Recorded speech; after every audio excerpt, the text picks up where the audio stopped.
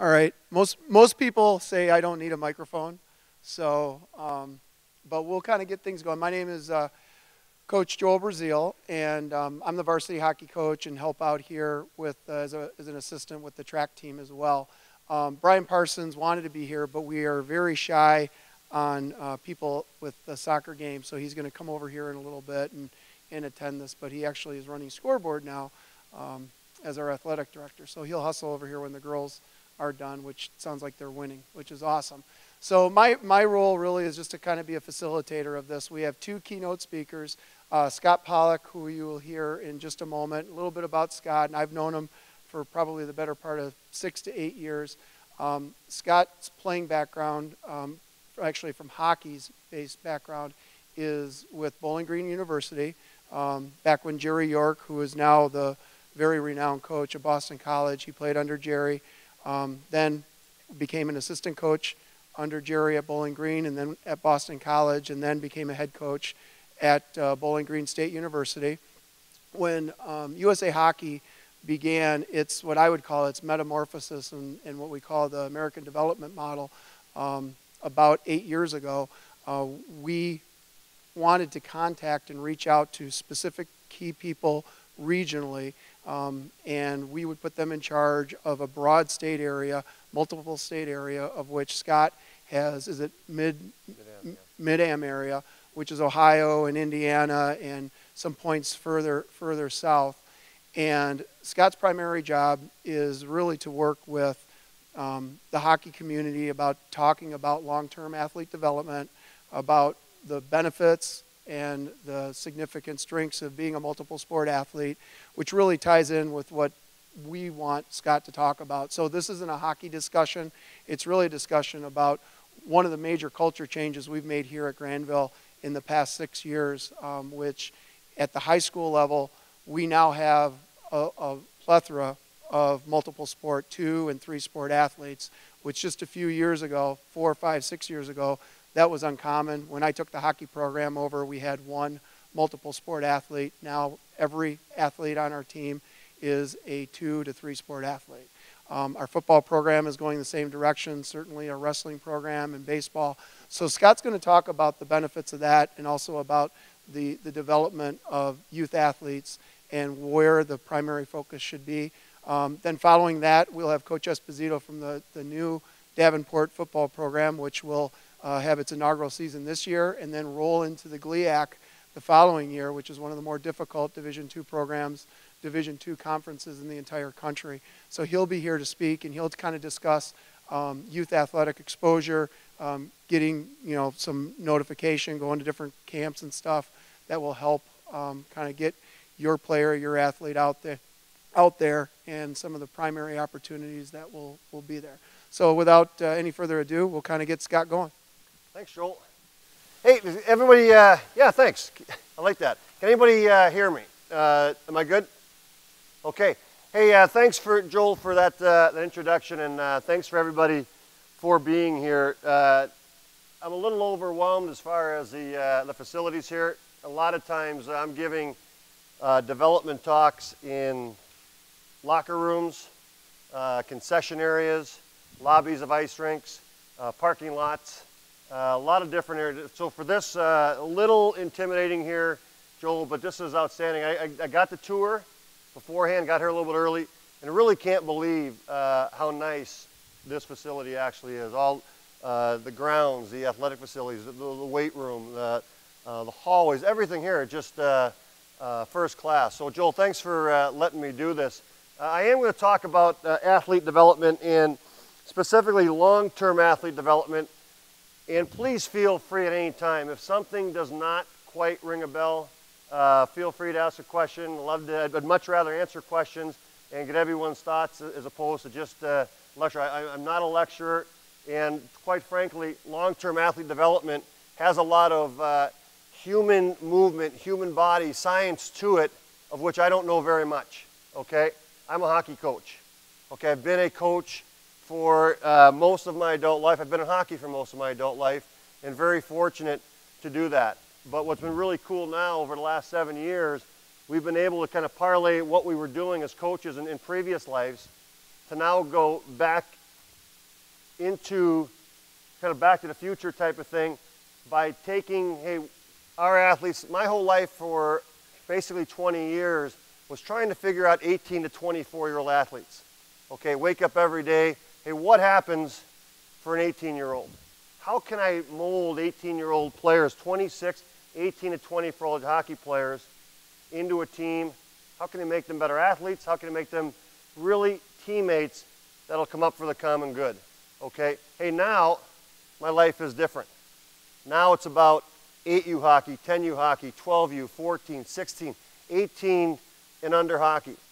I was really fortunate last month.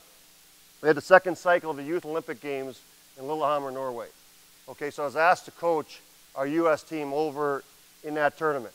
Okay, 2 weeks with basically 17 2,000 birth athletes. Tremendous athletes. Okay, we had a subcommittee that had to pick those players. A very difficult thing to do, to try to come up with, around the country, 17 athletes. Extremely difficult thing to do. Fortunately, players that were there, 6 of which were from the state of Michigan, outstanding players, outstanding young men, came home with the gold medal. Okay, really a great thing.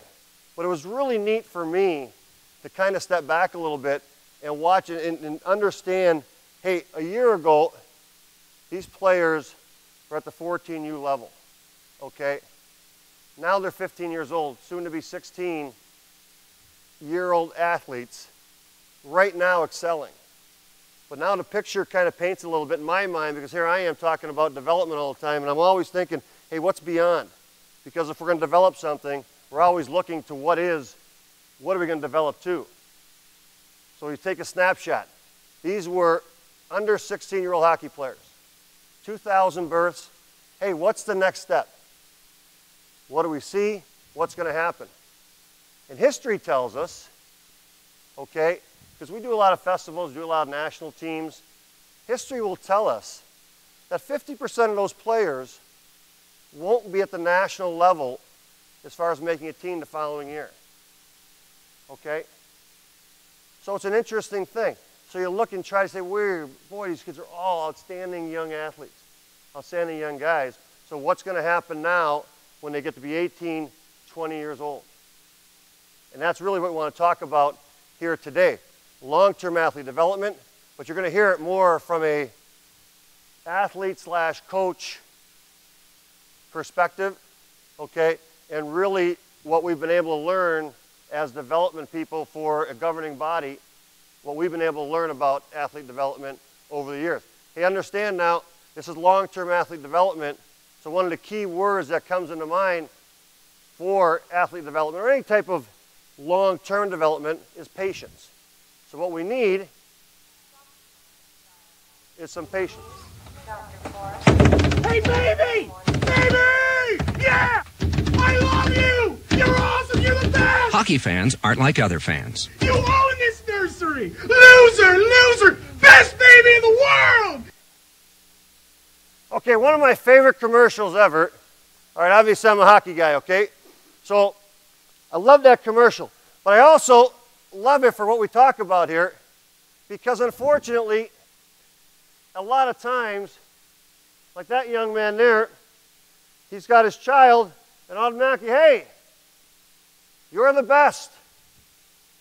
You're it. Okay, now it's exaggerated. That's a newborn.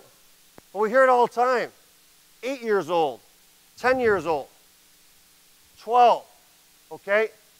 But at the end of the day, that is youth sports. That is youth sports, and what we want out of youth sports a lot of times conflicts with what really we should have happening in terms of development, okay?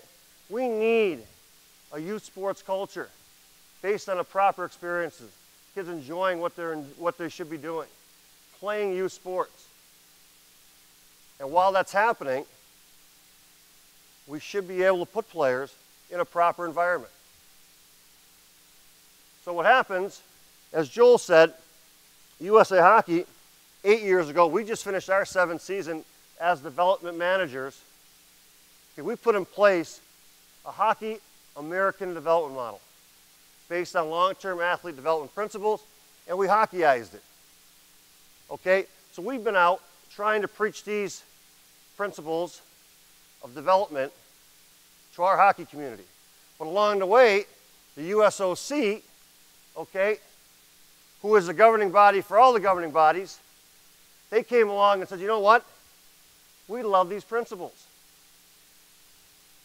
We need all of our athletes across the country to have an idea what this is about. We need our coaches who are coaching our athletes to have an idea about the principles of long-term athlete development. So the USOC came along and they implemented an American athlete development model, okay, that's been now in place starting in 2015. The idea came in 2014, and they're now going to all the individual sports and trying to get these principles in play across our athletic culture. And what it does, quite simply, is it lets kids be kids. Age-appropriate training.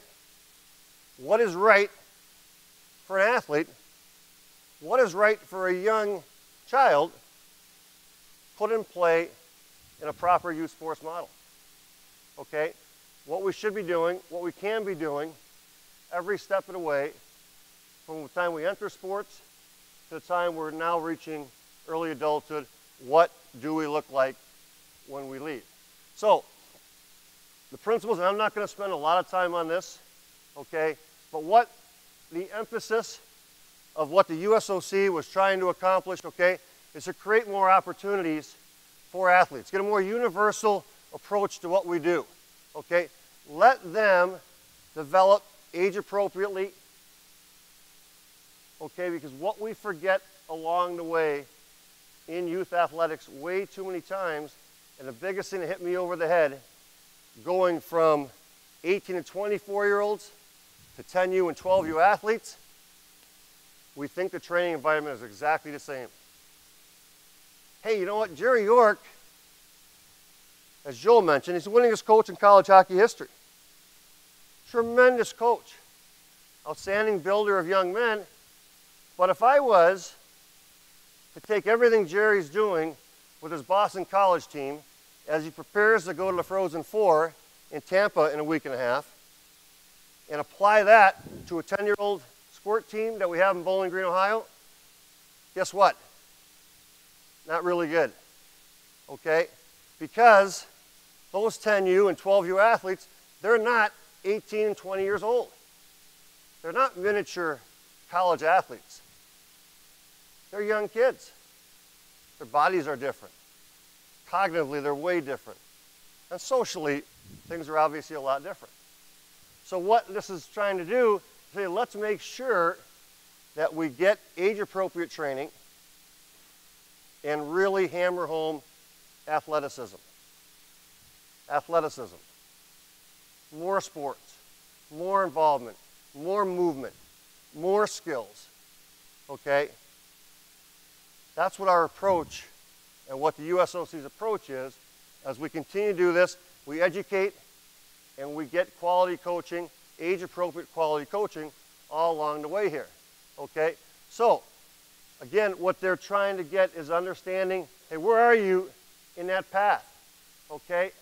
Where are you as a coach? We understand now, the USOC now, they want to have, hey, 5 different levels, 5 stages of development. Where are you? Okay, where are you coaching? Is it a young, hey, 10, 11-year-old athlete, 8 years old, just discovering the sport, okay, trying to, hey, I want to try something new. I want some athleticism, okay? I want to have some fun.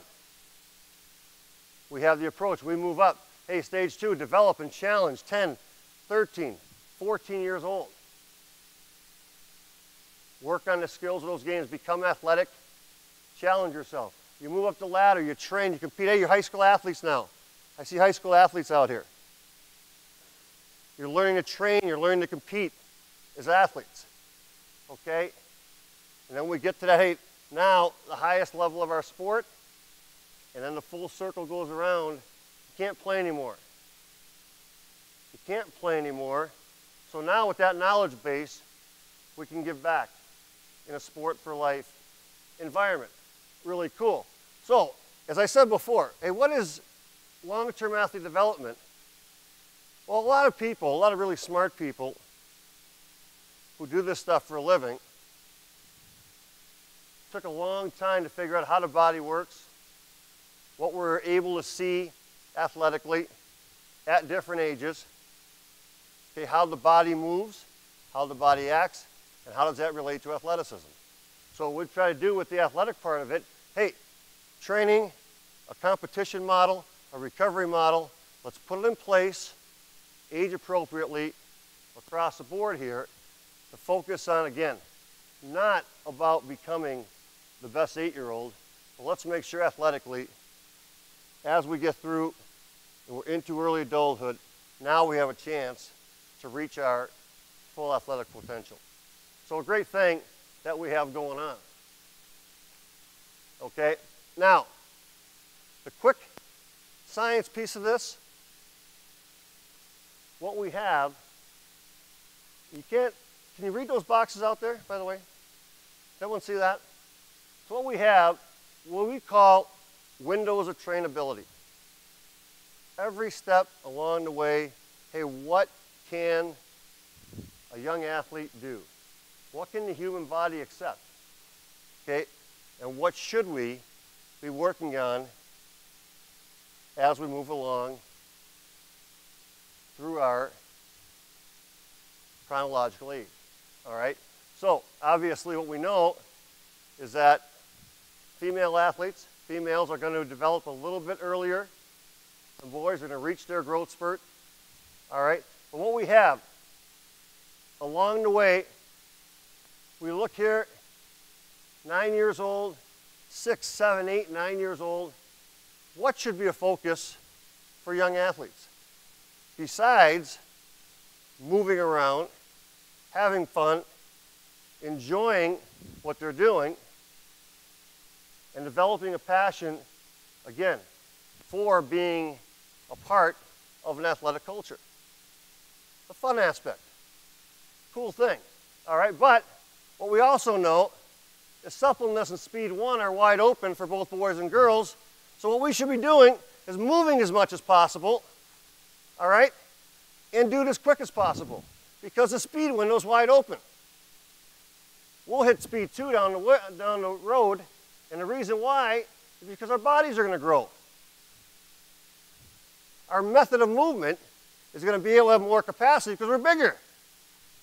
Now, you don't have to be really ingrained in sports science to understand that. So now we got smaller people. Let's work smaller areas and let's get quicker. So we move. That's the athletic part of it. So why do you see smaller soccer fields, smaller bases, shorter bases in baseball, smaller areas to compete in? Because we want the kids to be quicker. Make sense? Make some sense there? Hey, but now the most important thing now, because we're going to move up the ladder, so important here. This window, again, wide open for boys and girls.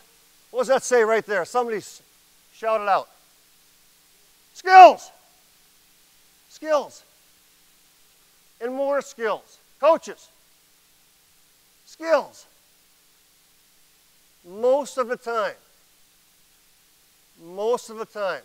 when we see the highest achievers in our sport is because of what? They're very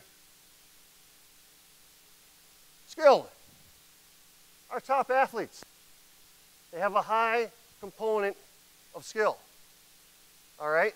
But what we lose sight of along the way is our skill window is most wide open coming out of 8, 9, 10, 11, 12 to 13 years old. It's the most time that our body is receptive to skill acquisition, okay? The fundamental skill movements of our sports, okay? This,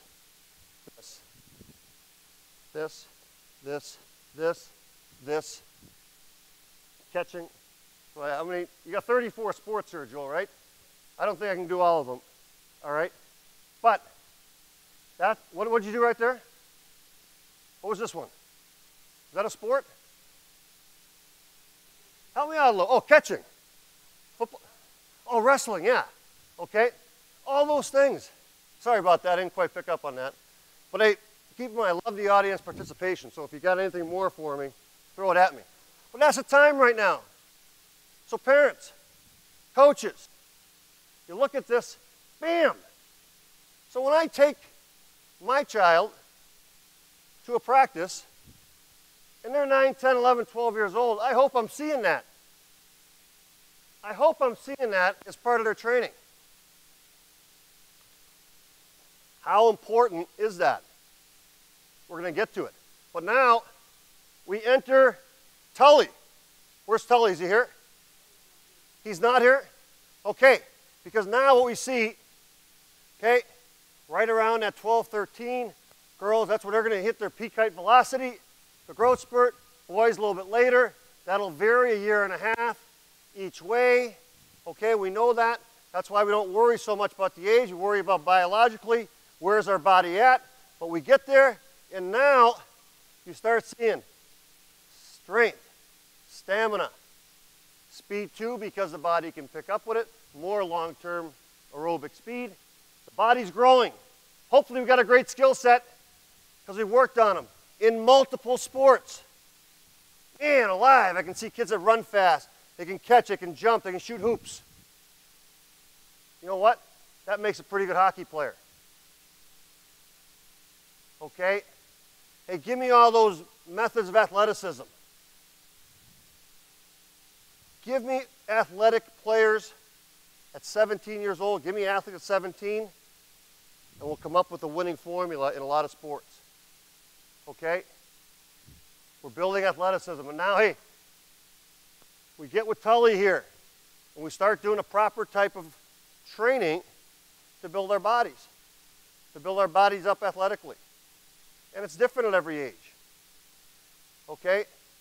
We're really big right now in trying to promote, in our sport, in hockey, a lot of off-ice, 6, 7, 8, 9 years old. Fun, agility, balance, coordination, races, okay? Hopping, develop athleticism. We try to promote that. That's why if we can get people jumping around, bouncing around, climbing around, flying around through the air safely, those things are all good athletically. And there you see the path of long-term athlete development. But what it means, how many guys saw this floating around the internet about a year ago? Football guys, you guys see that okay? That's fortunate. I moved back to Bowling Green. My neighbor for his last football season at Bowling Green was Coach Urban Meyer, all right? And what an impressive, and I apologize for the Michigan fans here, all right? I'll apologize. It's probably not the right thing to do is come into a high school in Michigan and talk about the Ohio State football coach. But I have to just, this is one impressive guy, and he was a really impressive neighbor. But this was something that popped up on the internet and didn't surprise me at all. You see the number of multi-sport athletes. He had his first 47 recruits, 42 of them multi-sport. Hey, the other thing, so again, transferring back to hockey, every time we have a national team that competes in the World Championships, okay, in April, a lot of NHL players come out in the playoffs, they go to World Championships. Every 4 years, our best players are on the Olympic team. We throw surveys at them about their multi-sport participation. Our last Olympic team, it was right around 16 and a half years old was the average on when players started moving to one sport, okay? So 16, 17 years old is when they went and participated and played hockey only. And we have so many outstanding dual sport athletes in our sport at the highest level, all right? And here, one of the top football programs in the country. Again, sorry for the caveat. I happen to be an Ohio guy now. I'm not trying to pick a fight. But 42 of the first 47 recruits for Urban Meyer were multi-sport athletes in high school. Okay, right here, my wrestler. How old is this young man? 12? 14? 12, 14, 17? This guy's 16. Okay.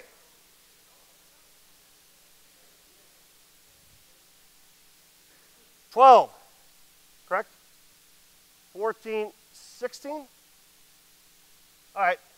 Obviously, you know what I'm going to say here. All those athletes are 14 years old. Okay? They're all our national camp. We used to have a national camp at 14 years old. We eliminated a 14-year-old national camp, moved it to a district camp, and now we start our first level of national camp is at 15. Come out of your district, go to national camp.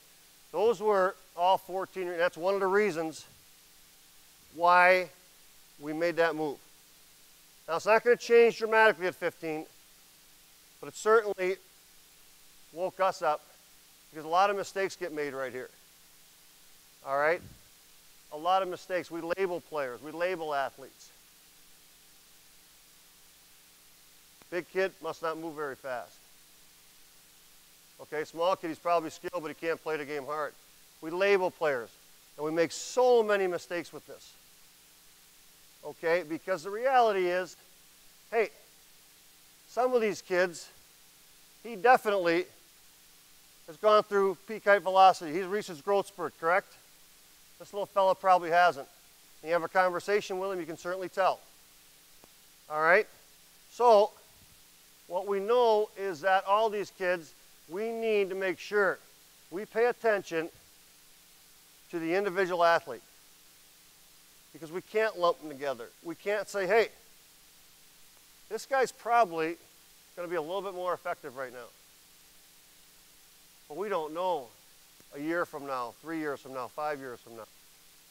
And again, that's a basis of what we try to figure out, and we try to put programming in and continue to educate parents, coaches, and I say we don't, what's happening at 9 years old or 10 years old is a snapshot in time at 9 or 10. Enjoy that time. Enjoy it. Enjoy it for the fun. Enjoy it for the youth sports experience you have. It means nothing as far as 18 years old. Because we just can't tell that. All right? And why is that? Because so many times we base things, our structure a lot of times, as I mentioned before, goes away from development. Why is that? Because at 9 years old, 10 years old, a lot of times we're more concerned about winning a 9 or 10-year-old game than we are with kids getting a proper experience. Okay? Now, my guys in that row, you've been really good to me so far. 9, 10, 11, 12 years old, what did I say was really important for athlete development? Skills, right? Your practices are really skilled when you're 9, 10, 11, 12 years old, correct?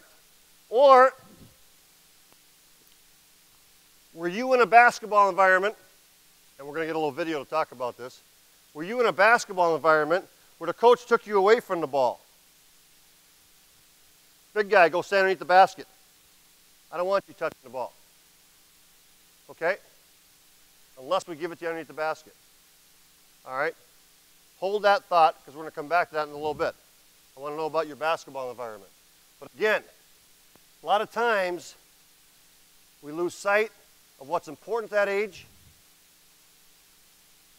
We base things on the outcomes. We base things on some outside parameters. People aren't really that concerned about what's right for the kids. A little bit more about what's right for the adult level, okay? And we lose sight sometimes of long-term athlete development and the facts of how the human body works. So along the way, how am I doing for time, Joel, by the way? Am I okay?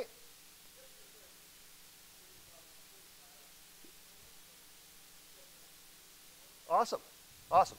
Hey, I love the chart, and I tell you what, I love talking about this kind of stuff.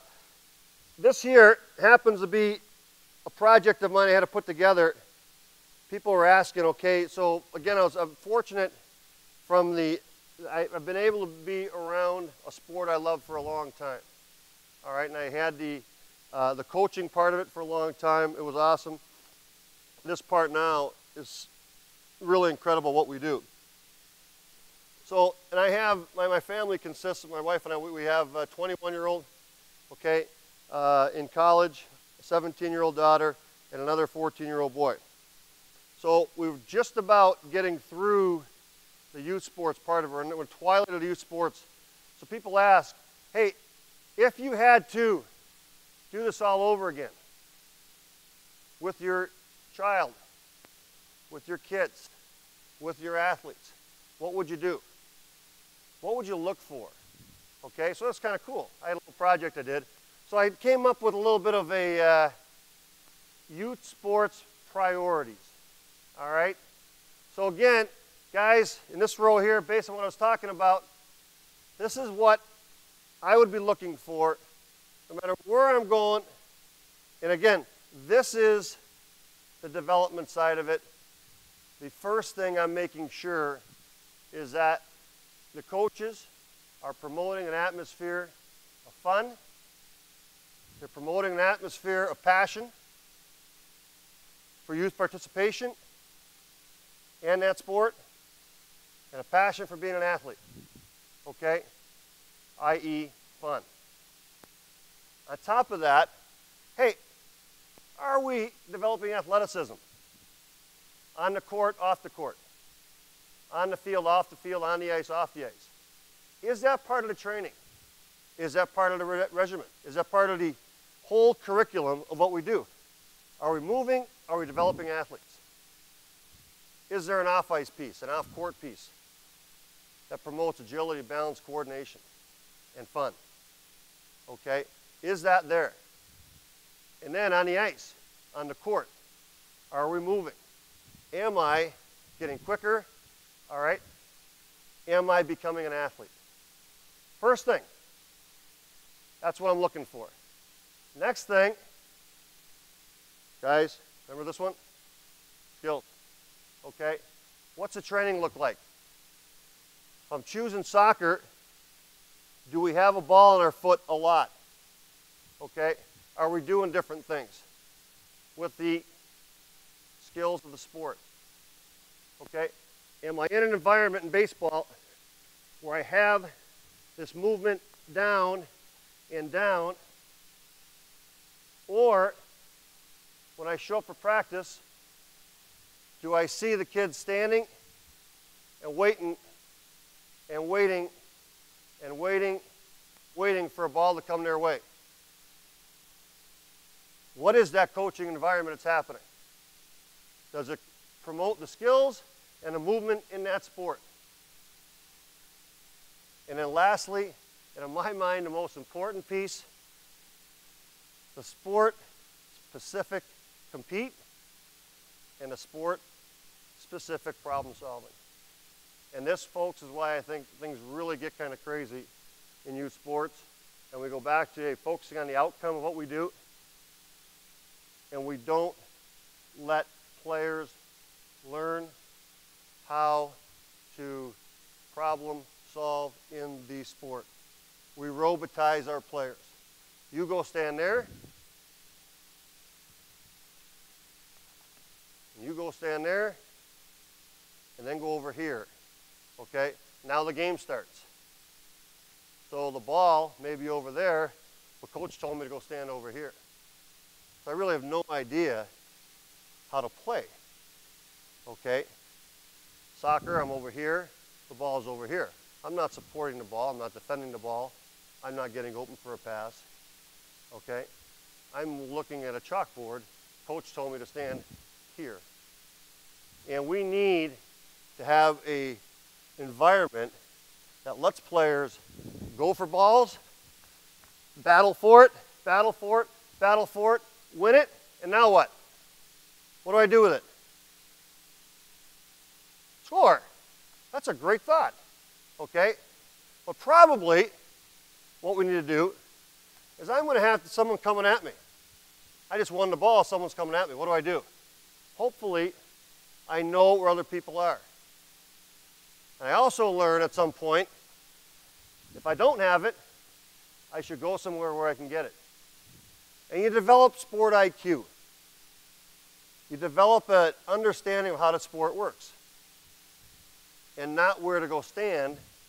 And that's how we get to coaching in an environment that allows for creativity and allows for players to learn their sport and become sport savvy. How many times have you heard basketball smarts, basketball sense, hockey IQ, hockey smarts? All right? Great ways to describe a player, but it doesn't happen by accident.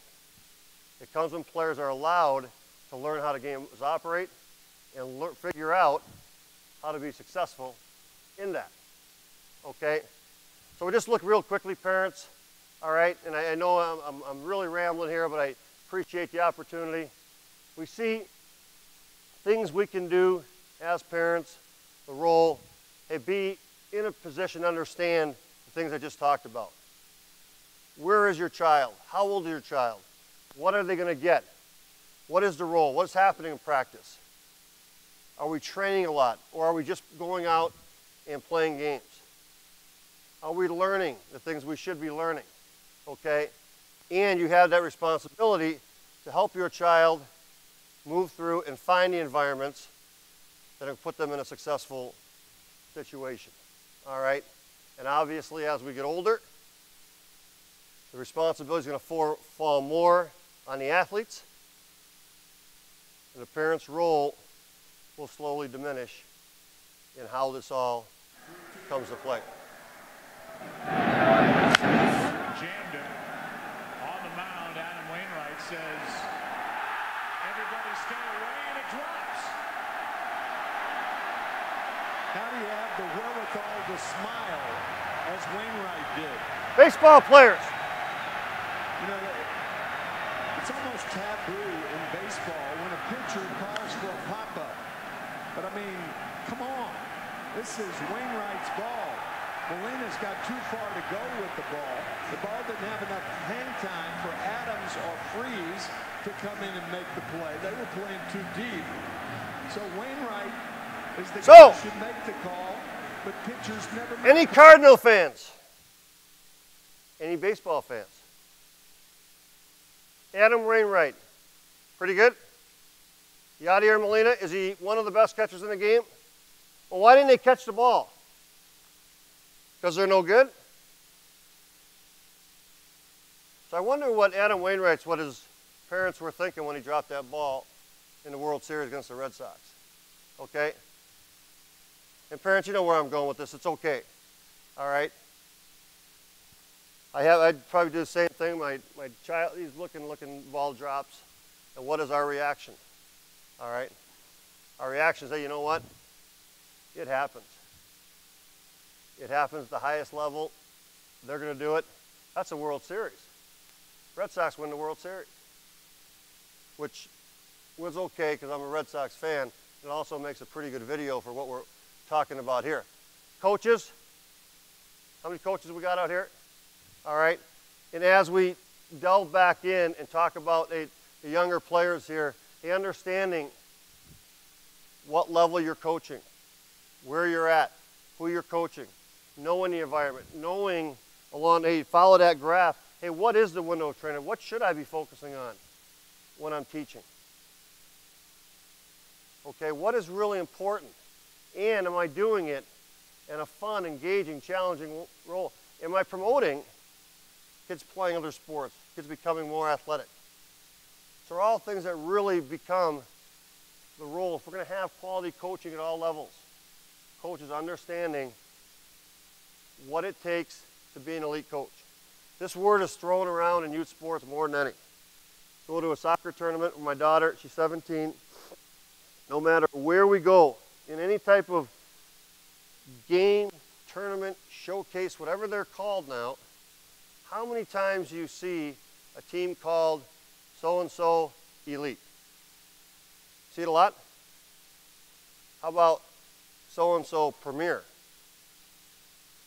We see it all the time, which always makes me wonder a little bit. If you go to a tournament and a third of the teams are elite, what does that really mean for the word elite? It means being a top 33%. But it gets you thinking a little bit. But as a coach, we get thrown at this a lot. There's a lot of it thrown out in the youth sports vernacular. What does it take to be an elite coach? Here's our answer. Be elite at whatever level you're coaching. We have world-class 10U coaches in our sport. World-leading coaches. Coaching the squirt level, the mite level, 8U, 10U. Because they pay attention to what's important at that age group, and they nail it. And they put kids in the right environment, and they do what they're supposed to do as far as, I got squirts, heavy dose of skills, fun skills, puck compete, battle for pucks, win pucks, make a play. Go get it, battle, win it, make a play, have fun, all the fun things. Basketball, soccer, those are the things that makes the coaches the elite at what they do. My favorite video for youth coaching responsibility, right here. You're important in a lot of ways. Pistons coach. From a basketball sense, for just their skill development and stuff, that's going to start at a very young age, and it's going to be determined at a very young age. And quite frankly, you know, if you look around, we're failing pretty badly in this country as a whole in teaching people basketball skills. And you all notice it that watch the NBA, because there's a huge difference in just the skill level of the players coming from Europe and what we have here in terms of their ability to pass the ball and shoot the ball. We can't even produce enough people who can do those things here that we got to go across and try to find people who can do them. We're not developing skills here. One of the reasons is, okay, we are much more interested in playing games and winning and losing at a young age than we are in skill development. So I would say this to all of the youth coaches here, even more than the high school coaches, is you have to make a decision if you want to teach the kids that you're coaching how to play basketball, or if you just want to win games, because there's a big difference. I last spring coached both my 12-year-old daughter and my 9-year-old son for 2 months in a YMCA league and had a group of kids. And I got to see every approach, okay? And I would say to you, of the probably 18 teams that I saw just in that limited time, there were maybe 2 or 3 coaches that were really trying to teach skills, and everybody else was just trying to win a game. Leave your best players on the court as long as you can. Play zone defense, for God's sakes. It was beyond me. In a 9-year-old league, play zone defense, okay, for the entire game. Obviously, don't ever let your biggest kids dribble the ball. Make sure they always give it to a guard, who is usually your son, okay? And so they can run up the court. And then you wonder why at the high school level we got so many kids who can't play, and we never have a 6'5", 6'6", 6'8" kid who can dribble, pass, and shoot, because at the young age, you tell him to go stand under the basket and get the rebound and give it to somebody else. So the first thing I would say to you, you have a decision to make. Do you want to help build basketball players, or do you want to just tell everybody you won your youth league? I love it, okay? I love it because it transforms. Okay, it goes into all sports here. Remember what I was talking to you guys about? Hey, if you're not going to be put in a situation to battle for balls, pucks, if you're not going to be put in that position to battle and make a decision, battle, make a decision, dribble, skate, puck handle, then how are you going to be that player down the road? How do you have an opportunity? How do you understand how the game operates? Go stand here. The most important thing we have in a basketball game is the basketball. We want you to go stay away from it. A puck's pretty important in a hockey game. You have to go battle for it. You have to win pucks. You have to make plays. You got to learn how to do those things. Coaches, that's the environment that players need to be in. We can put everybody back. We can put players away to help us with that outcome of the game. But the reality is no one's developing. And what happens along the path, basketball players who can't dribble and aren't comfortable dribbling or going up for a rebound and winning a rebound will generally be out of the sport because they no longer have any fun because they can't handle a basketball. You can't stick handle a puck. You can't handle a pass. As you get to be 12, 13 years old, sport's not a lot of fun. The one player who was able to dribble, a lot of times the coach's son, as Stan said there, that guy has a chance. That girl has a chance. She's dribbling the ball. She's making decisions. That's 1 of 5, or 6 or 7. So what have we done along the way? We're eliminating people having the opportunity to develop long-term athletically. Okay? So coaches, really important we understand this. We're part of the process. Okay? Our responsibility, I've always said, my thing, is a child better in March than they were in September, as far as the hockey season? As a coach, every one of your athletes better at the end of the season when they started. That's what we try to take in youth athlete development and understand the responsibility of a coach. Hey, not about at 8 years old, 26 and 4, 4 and 26. Hey, are the athletes getting better? They do the things necessary at that age group to love the game and to improve. Understanding the end result is a long, long way down the road. Okay? So we have a big slogan we use. Mike Boyle, okay, he's been at Boston University. He went to Boston Red Sox. He's with our women's national team.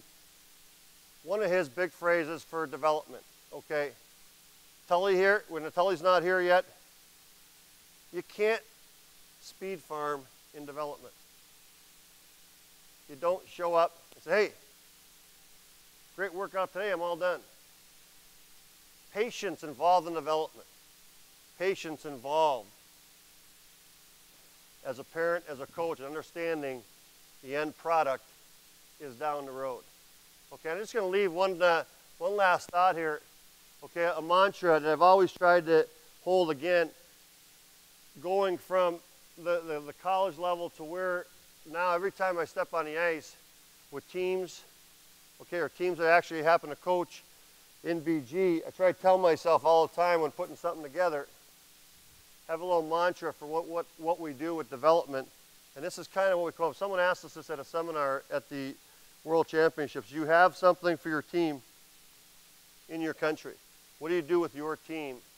Put something together in 10 words or less that will kind of tell who you are as a coach. That's what I had together there, okay? Build the skills and the confidence and let them play. Sounds simple, but ultimately, we are all coaches, we are all athletes. We enjoy it. And if we can build the skills and we can make people confident with the skills of the game and then let them play, what a great thing we have for youth sports, and ultimately a great plan for long-term development for our athletes. So I really appreciate the opportunity to be in this auditorium, talking to everybody. Any questions? I'm not leaving until I get a question from at least that group right there, but I'll take questions from anybody. Okay, we got, what do we got there? Anybody? I want something. Can't leave. Question? Anybody? They'll think of one. Anybody else got some type of question? based on anything you saw? Yes. What do you got? Come on. Right now, I work for USA Hockey. I'm on the development side. I just had our youth Olympic team, okay, and the Youth Winter Olympics in Lillehammer, Norway was my last coaching opportunity. Outstanding group of young guys, so really cool. Good question. What sport do you play? All right, cool. How long you play football?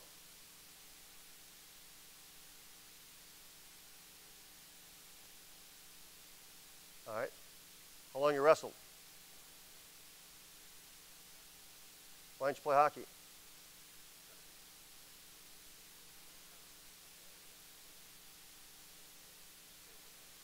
It's not too late. It's not too late. Anybody else? Well, once again, I really appreciate the opportunity. Joel, thanks for letting me do this. This is great. And thank you.